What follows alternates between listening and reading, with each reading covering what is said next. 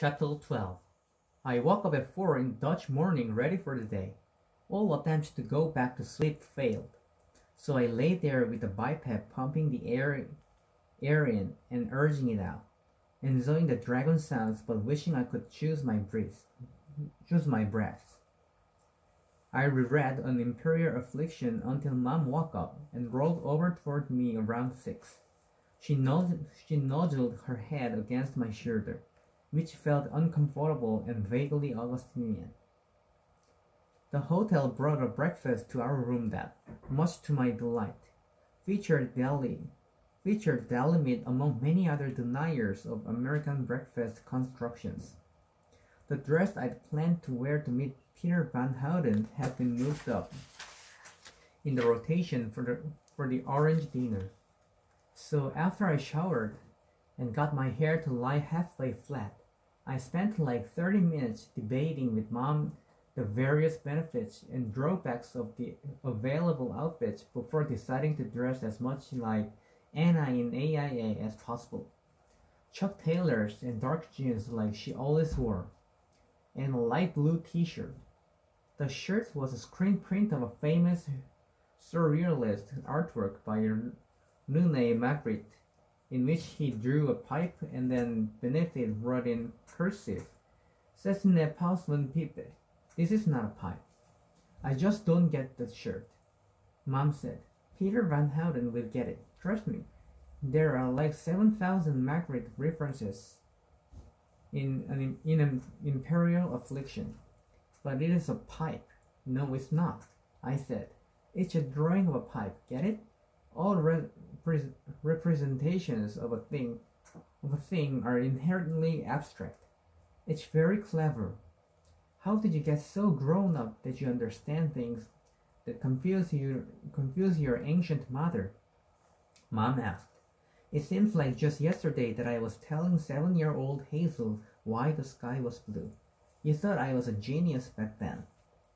Why is the sky blue? I asked. 'Cause, she answered. I left. As it got closer to 10, I grew more and more nervous.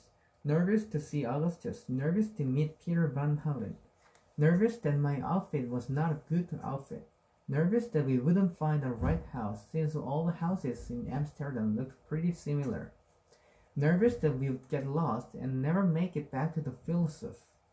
Nervous. Mom kept trying to talk to me, but I couldn't really listen. I was about to ask her to go upstairs and make sure Augustus was up when he locked. I opened the door. He looked down at the shirt and smiled. Funny, he said. Don't call my boobs funny, I answered. Right here, Mom said behind us. But I'd make Augustus blush and put him enough off his game that I could finally bear to look up at him. You sure you don't want to come? I asked Mom. I'm going to the Rijksmuseum and the Vondel Park today, she said. Plus, I just don't get his book, no offense. Thank him and Ludovic for us, okay? Okay, I said. I hugged Mom, and she kissed my head just above my ear. Peter Van Houten's white row house was just around the corner from the hotel, on the Vonderstraat, facing the park, number 158.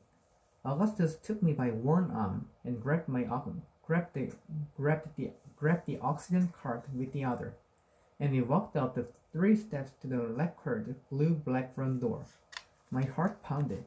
One closed door away from the answers I dreamed of ever since I first read that last unfinished page. Inside, I could hear a bass beat thumping loud enough to rattle the windowsills. I wondered whether Peter Van Houten had a kid who liked rap music. I grabbed the lion's head door knocker and knocked tentatively. The beat continued. Maybe he can't hear over the music? Augustus asked. He grabbed the lion's head and knocked much louder. The music disappeared, replaced by shuffled footsteps. A deadbolt slid. Another. The door creaked open.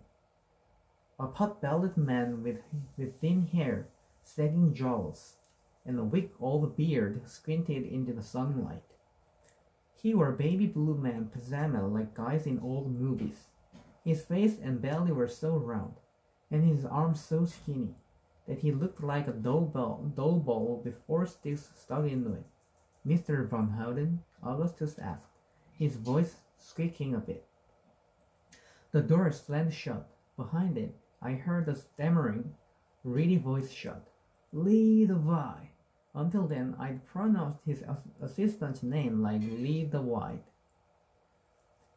We could hear everything through the door. "Are they here, Peter?" A woman asked. "There are Levi. There are 2 adolescent apparitions outside the door." "Apparitions?" she asked with a pleasant Dutch lilt. Van Houten answered in a rush. Phantasms, specters, ghouls, visitants, post-terrestrials, apparitions."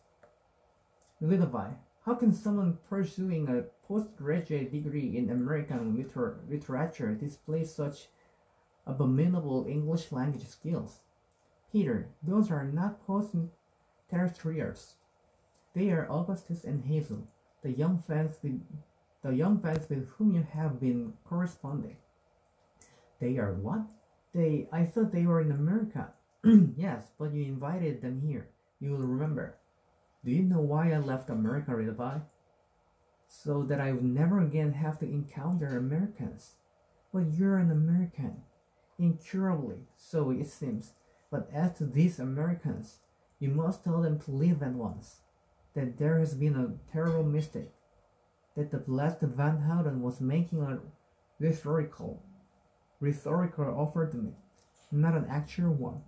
That such offers must be laid symbolically." I thought I might throw up. I looked over at Augustus, who was staring intently at the door, and saw his shoulders slacken. "I will not do this, Peter," answered Levi. "You must meet them. You must. You need to see them. You need to see how your work matters. Levi, did you knowingly deceive me to arrange this?"